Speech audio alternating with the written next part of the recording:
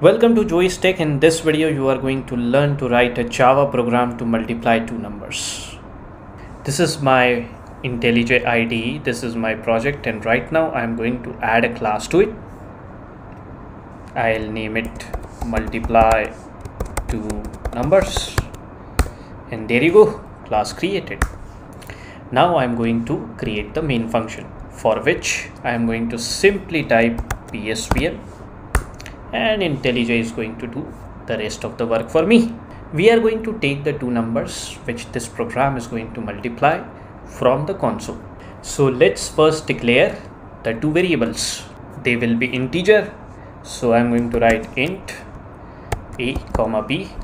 A and b are the two variables which are going to hold the two numbers which this program is going to multiply.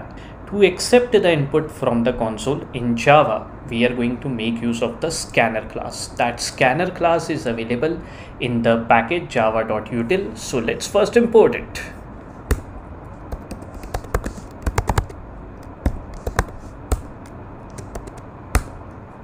All right, we have imported the scanner class. Now we are going to create an object of the scanner class. So we are going to write scanner sc. That is going to be the name of our object, new scanner. Within its brackets to its constructor, we are going to pass system.in as the parameter.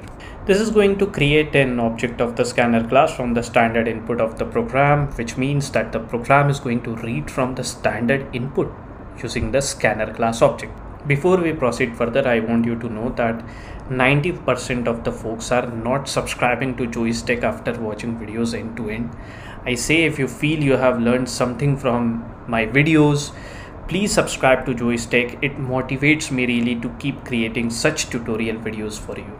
There is a lot of ground to cover, and I'm doing everything to bring the easiest to the most complex programs across different programming languages for you. Now let's come back to the program. So we are going to first display a message. When the program runs, a message will appear on the console which will ask us to enter the two numbers. For that, we are going to write system.out.println. The message will be enter the two numbers. All right. We'll call the next int method of the scanner class next, using which the program will read the text from the standard input, but it is going to parse it into an integer. So it will be a equals to sign sc dot next int, b equals to sign sc dot next int. Let me give some space over here. All right. This line of code is going to store the first integer that we are going to enter from the console into variable a, and this line of code is going to store the second integer that we are going to enter into variable b. Now it's time to write the main logic. For that, we are going to declare one more variable, one more integer variable, and that will be mul. It's called that mul. As its main logic, we are going to write mul equals to sign a multiplied by b. I think it's pretty much self-explanatory.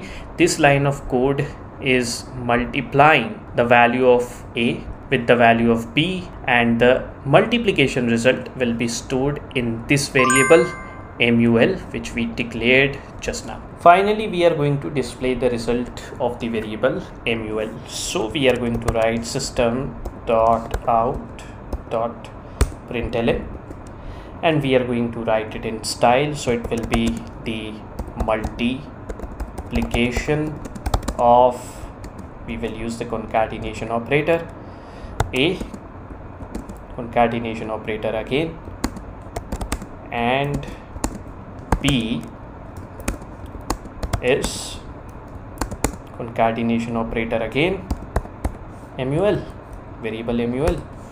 This is going to print the multiplication of the value of variable a, and the value of variable b is the value of the variable mul. Finally, we are going to close the scanner class object. It's a good practice because by closing the scanner class object, we allow Java to reclaim the memory that it has assigned to the scanner class object. Never forget this. Alright, it's time to run the program and check the output.